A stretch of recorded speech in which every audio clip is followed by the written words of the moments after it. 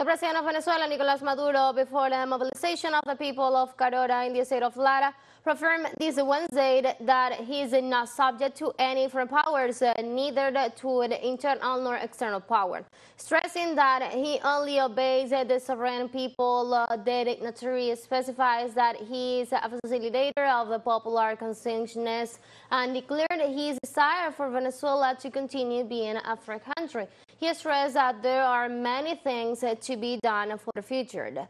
He has wills Modern Minister Angel Prado, my partner, and the head of the Office of the Presidency, Aníbal Coronado, together with a commission of communal spokesmen to carry out a diagnosis of Dr. Pastor Oropesa Hospital in Carora in order to proceed to its immediate recovery.